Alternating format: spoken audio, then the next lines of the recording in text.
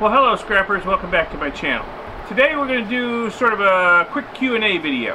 I get a lot of questions from viewers, and a lot of them are the same questions over and over and over again. And you know, I'll respond to questions in the comments of my videos with a comment of my own, but a lot of people apparently don't read that, or they're coming to my channel for the first time or whatever, and I just get the same questions again in the next video, and the next video, and the next video. So I thought I'd make a video. Probably it will end up being a series of videos over time as people ask new questions. They get asked over and over again. So I'll make a video here to answer some of the most common questions I get right now, and maybe down the road in the future we'll do it again as I get new questions, or maybe we'll just reiterate the same old questions if they keep coming up again. So I have a list of questions I get a lot in here, no particular order. Okay, so in my series of videos on my copper refining cell, why didn't I use copper sulfate as the electrolyte? Why did I use copper nitrate? Well, because I had a boatload of copper nitrate, and I didn't think I had any copper sulfate. After rummaging around in my chemical stores, I found that I did have some copper sulfate, but by then I already had the cell up and running. And it was actually working pretty darn well with the copper nitrate. And in the literature that I read, you know, leading up to running the cell, because I read up on it a little bit, you know, copper nitrate is not unheard of for use as an electrolyte in a copper refining cell. So I thought it was going to work just fine, and it did work pretty darn well. There were some side effects. I can see how copper nitrate is not the ideal material for, or it's not the ideal electrolyte for working with the cell. So in the future, I'm working on some big changes to the electrolytic cell. It's going to look a lot different the next time I run it, and hopefully it'll work a little bit better, a little bit more predictable in the way it operates. And I will switch to using copper sulfate, since apparently I have some, and I was not aware I had some. I will switch to using copper sulfate and sulfuric acid electrolyte in the cell, and we'll see how that goes. I'm also going to make some other changes. There's going to be changes in the way, this is going to answer some other questions people have probably. There's going to be changes in the way that the electrodes, the anodes and cathodes, are attached to the voltage rails. Just, they're going to get much more securely attached. There's going to be, I'm also going to cast some plates for the anodes rather than just having my ingots hanging down in there. So I think that's going to work better if the casting molds I'm making out of graphite work well. We'll see. So yeah, so there's going to be some big changes, and that's a ways down the road yet, because I got a lot of work to do and I got a lot of other projects in the works right now. But there will be another run of the copper refining cell with copper sulfate as an electrolyte, and a lot of other changes to the way the cell works. And I hope you'll find that series as interesting as you found the last series, and I hope it'll work at least as well as it did the last time. I'll probably run more copper through it than last time, so that I actually get a reasonable amount of gold out of it and make it worthwhile. So anyway, it'll be an interesting experiment, see if I can actually improve the cell. So yeah, so that was one of the biggest questions I got about copper nitrate versus copper sulfate. Why? So that's kind of why, because I had it on hand. Okay, another question I get in almost every gold refining video I do is, why didn't you put any sulfuric acid in there to drop the lead? And I don't know how many times I've answered this question. I've actually made videos about why I don't generally put sulfuric acid in to drop the lead.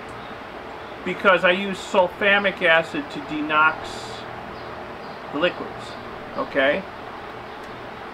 What happens when sulfamic acid interacts with nitric acid? It destroys the nitric acid.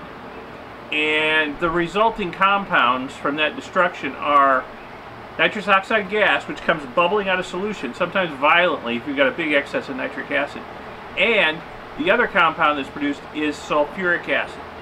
So by denoxing with sulfamic acid, I get my sulfuric acid for free. I don't have to put any sulfuric acid in there. It just appears. Now, The only case where that doesn't work well, and I have seen issues with it, is if you don't have an excess of nitric acid at the end. If you've been really stingy with your nitric acid additions and you put in pretty much just the amount you need to get, you know, your gold and precious metals in solution, and you go to denox it with the sulfamic acid and you pour sulfamic acid in and pretty much nothing happens, you don't get that big bubbling of nitrous oxide out of solution, then you're not going to get any sulfuric acid in there either. So I don't generally worry about, you know, having a little bit of excess nitric acid. A lot of people are really careful to not over nitric their solutions. They don't want to have to denox it. I don't worry about that. I want to generally have a little bit of excess nitric acid in there, so when I denox it with sulfamic acid, I'll see that reaction, and I'll know that I'm getting some sulfuric acid in there for free, and it's going to help drop the lead compounds out of there. Also, I'll know, you know, I work with a lot of opaque solutions, like this stuff over here, the remains of IC chips. It's dark black. There's a lot of gold in this beaker, but you can't see it very well. It's hard to tell whether it's all gone into solution or not. But if I have an excess of nitric acid in here, after, you know, I dissolve the gold in aqua regia, I'll know that all the gold is probably in solution. If there's no excess of nitric acid, I can't be sure whether it's all in solution or not. Maybe all of the nitric acid just got used up and there's still gold in there. So I always aim for a little bit of an excess of nitric acid in my solutions. I put the sulfamic acid in, I see the fizzing, the nitrous oxide production, and I know, okay, good. We're getting our sulfuric acid in there, we're going to drop the lead, all of the gold's in solution, everything's hunky-dory. Okay, so that's why I do that. So I use sulfamic acid to denox my solutions, so I don't have to put the sulfuric in it, because sulfuric acid is one of the byproducts of sulfamic acid breaking down and destroying nitric acid. So that's why. And I don't know how many times I've answered that question, and I still get it all the time. Okay. The improvised impact mill series of videos.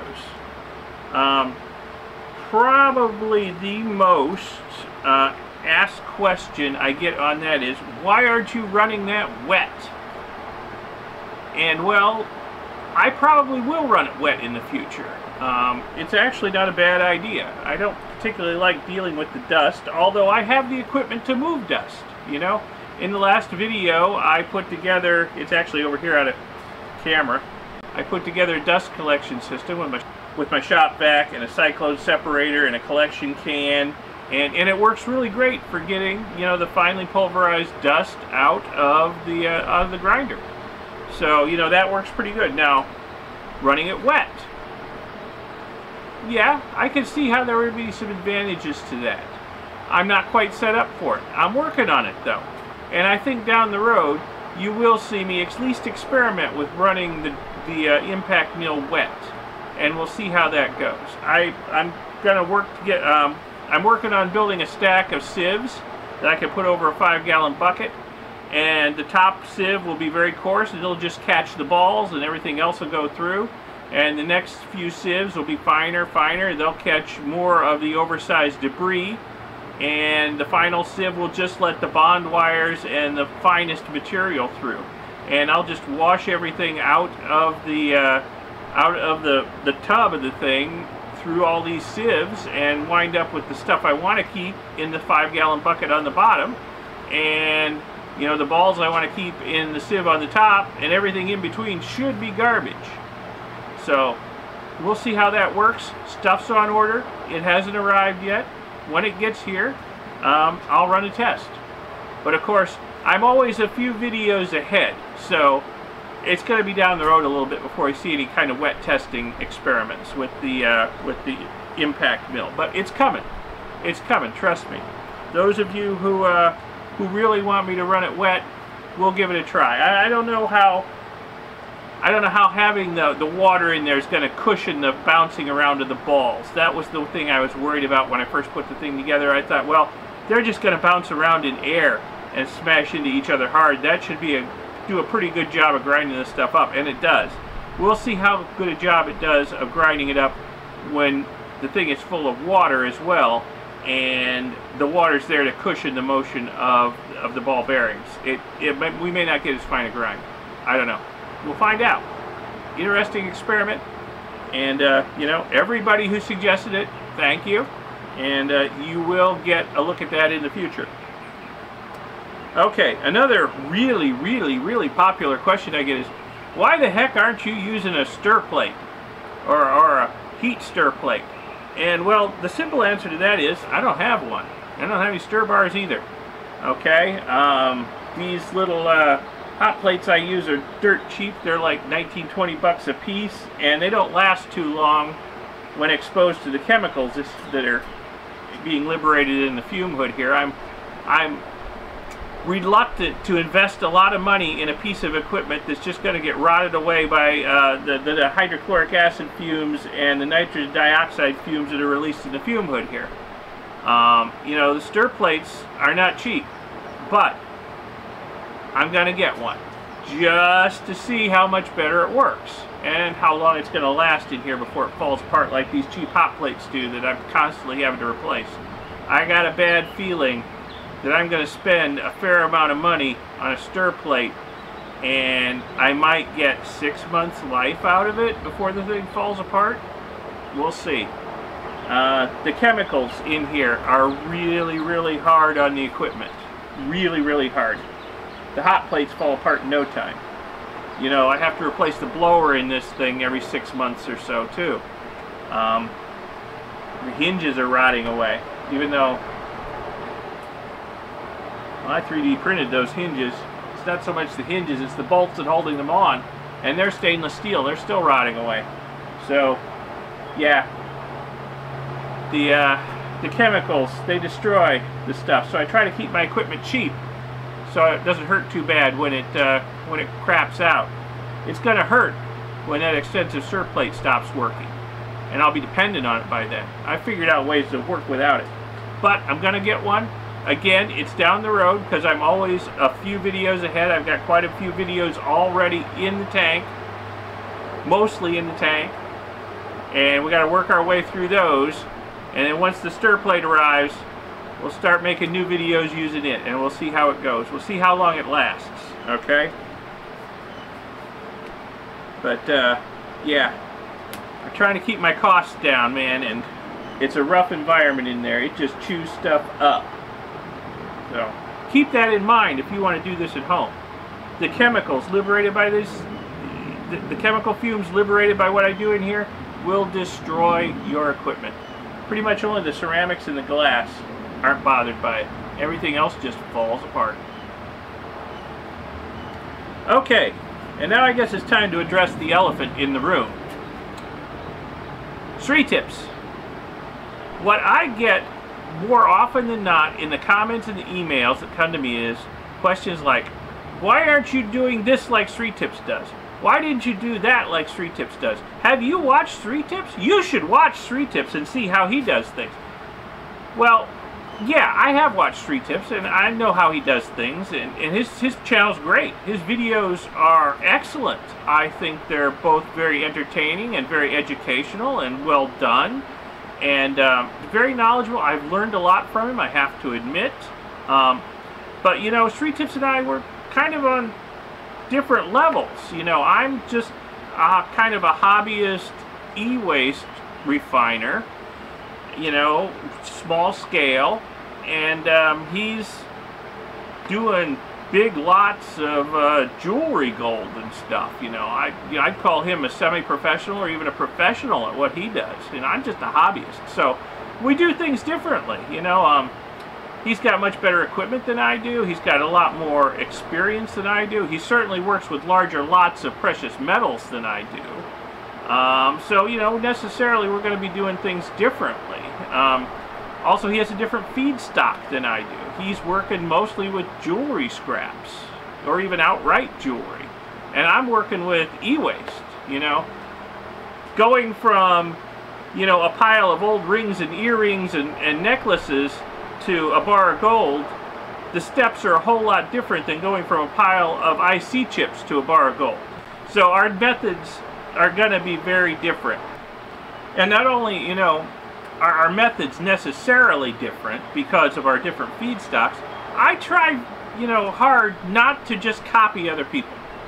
You know, I suppose I could write Omega Geek 64 on all of my glassware, and 3 or 4 times on my fume hood and on my scale and all that, but you know, no, that's just one example. I'm sure he does that for, you know, copyright reasons. I'm sure a lot of people, his videos are very popular, I'm sure a lot of people would like to pirate them, so, you know, there's no doubt it's a SriTips video that you're watching with him. I'm not popular enough to be pirated, but you know, aside from that, I just try not to outright copy other people too closely. I tried to give you a sort of unique experience here that you're not going to get on some other channel. Yeah, so I try not to just outright copy people or too closely emulate them, you know. I do things my way. Show you how you could do things inexpensively, without a lot of fancy equipment, a lot of big fancy lab, big fancy fume hood. I mean, heck, I built this thing for a few bucks, and it's lasted me forever now. You know, smaller scale, hobby scale, you know, how to do it, and yeah, I mean, SriTips is great, and I watch his videos. I think you folks out in my audience should watch his videos too. Just don't forget about me. Come back and watch mine again too. But yeah, I'm trying to give you a unique experience here. I'm not trying to give you the SriTips experience. I'm not trying to give you the Owltech experience, you know, or the Mount Baker Mining and Metals experience, or any of the other popular channels out there. I'm trying to give you my experience, and you know, I hope you find something interesting, you know, in my experience, something useful, interesting, helpful, educational, killed some time anyway, whatever, in the way I do things.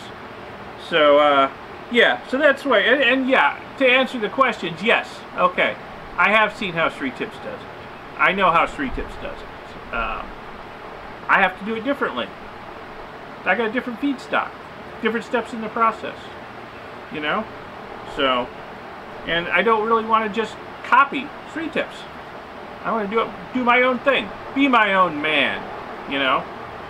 Alright, so I think that'll be it for the first viewer Q&A special here. I'm sure there will be more in the future.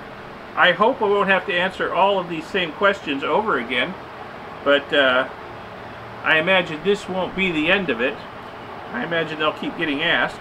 But in the future, I'm sure there'll be a few more viewer Q&As as I start getting more questions asked over and over and over again every time a new video comes out. And hey, I don't mind. In fact, I encourage you, not only do I not mind it, I encourage you to ask questions of me, okay? And, you know, if I see questions that pop up a lot, I will do another Q&A, and I will include those questions in it. So feel free, you know, in the comments of this video or in my other videos, ask questions. Ask lots of questions. Email me. You can find my email on my blog, mdpub.com. Email me, whatever. And, yeah, I will answer your questions. And if they're popular questions that lots of people want to know the answer to, I'll make a video and answer them for everybody. Okay, well, thanks for watching. I hope you found this video at least a little bit interesting. Give it a thumbs up, give it a like, subscribe to see my future videos. Check out my second channel, ElectroGeek64. There's some interesting stuff there too. Subscribe and like on it as well. And press the little bell icon that YouTube makes you press to be notified when new videos come out. And thanks again for watching. I'll see you in the next video.